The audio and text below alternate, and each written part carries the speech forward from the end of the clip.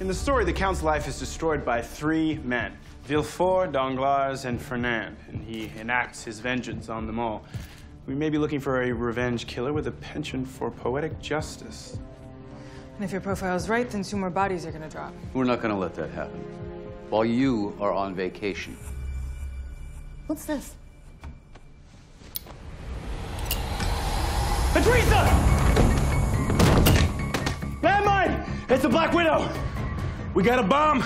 Get me ESU, the bomb squad, and the level 1 mobilization. All on essentials, clear the area. Everyone evacuate now, Idrissa. Get your people out of here. Get the body, let's move! Let's move! Let's go.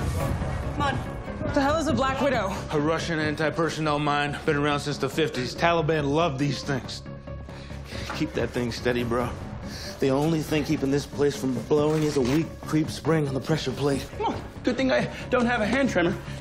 You're making jokes? There's no reason for you to stay here. I can handle this until the bomb squad gets here. We're not leaving you. It's fine. That's the spring. It's activated. Okay, turn of events. This mine is definitely not stable, which means I need to speak quickly. JT, auction houses will have records of the gun's sale. Gil, the killer identifies as the Count, which means that the victim would have deemed him inferior or unworthy in some way. And Danny? Yeah. Never mind.